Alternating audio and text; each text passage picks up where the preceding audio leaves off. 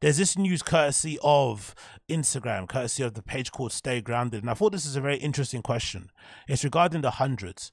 And this person posted, the hundreds is just important the hundreds is just important to streetwear as Supreme.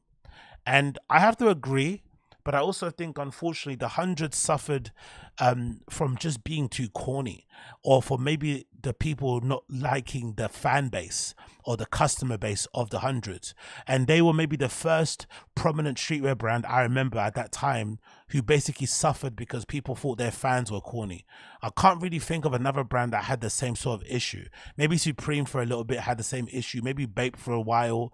But for the most part, I feel like the main reason why the 100 doesn't get respected the way it should do, and the main reason why people kind of maybe, you know, discount them and don't really take them too seriously, has to do with the fact that their fans were looked at as corny. Because I guess at the time there was a big Filipino, Mexican type of big fan base around the hundreds at the time.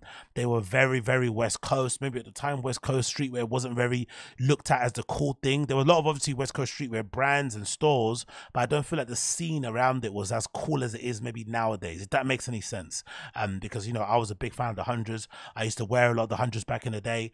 And one of the things that I did actually when I did the hundreds, when the hundreds was really, really, really, really, really prominent, right, is that I met the hundreds guy, Bobby Hundreds, the founder. And that was really an interesting and pivotal moment in my sort of like streetwear, quote unquote, career. Because I remember that was also the time when I was sort of like struggling to sort of like, you know, integrate myself in the scene, because I met a lot of resistance or people acting like a big time, being too cool for school and stuff. And I remember kind of being friendly with the hundreds guy, Bobby Hundreds, on forums, I think back in the day on the Hypebeast forum, and he happened to be friends with this guy called Nick Jackson, who used to run a brand called 12 Bar. And at the time, when I was around 18, 19, I was interning at 12 Bar. I was an intern at 12 Bar, one of the first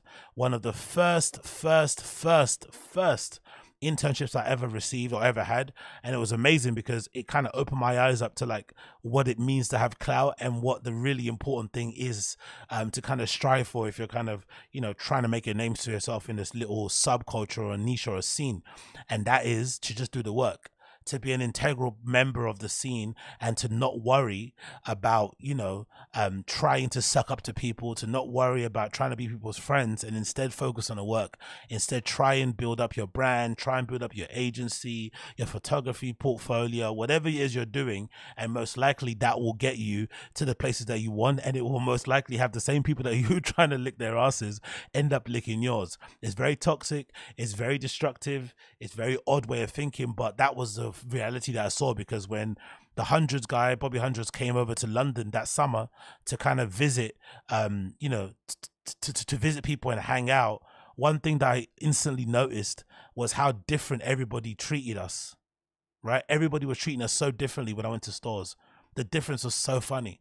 You see such a big difference with people, how they treat you inside the stores when the hundreds guys come. It was like night and day. There were some stores I'd go to in London, like the Hideout and like Bond International, and the guys would be such cunts. And then the moment I walked in there with Bobby Hundreds from the hundreds, suddenly everybody was all smiles. They were all kind of dapping me up and stuff, and it completely changed how I was kind of regarded, you know, the next time that I kind of went there as well on my own. So it was kind of funny to kind of see it. So that was kind of cool.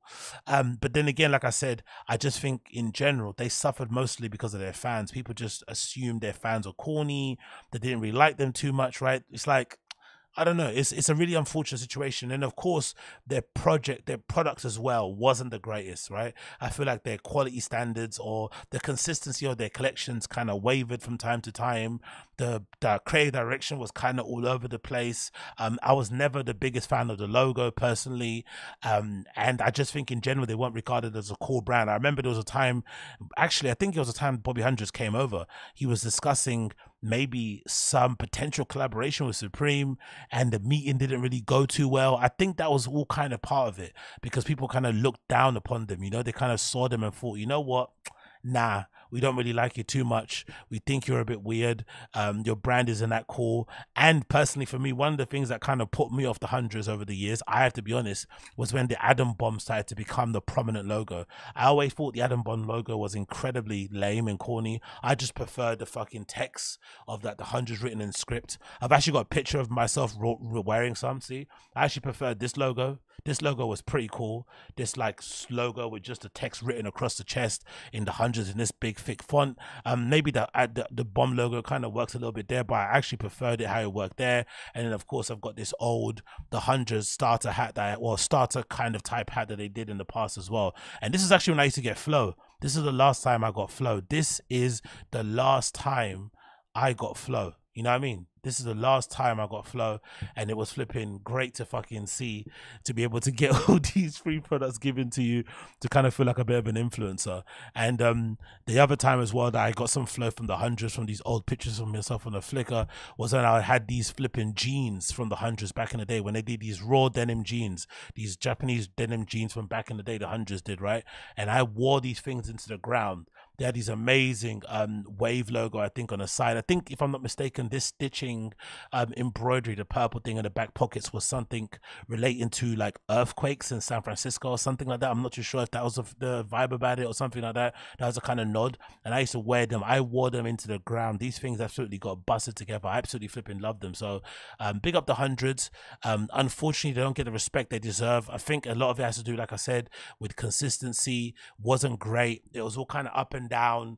The projects and the works were a little bit all over the place. Creative direction was a bit all over the place. And again, like I said, I think it was mostly the fucking issue was the customer base. People just hated the customers. They thought they were corny and lame.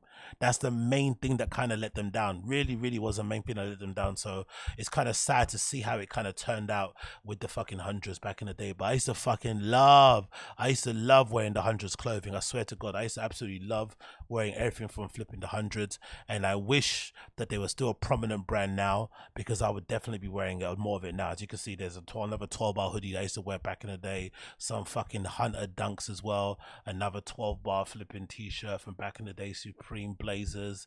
I forgot what that collab Air Max was, Aurora or something like that. I forgot what the brand was again. Some more 12-bar stuff as well here, and a few other 12-bar bits and bobs up there, as you can see as well. But big up the hundreds. Always a big fan of the hundreds. Always a big fan of the hundreds.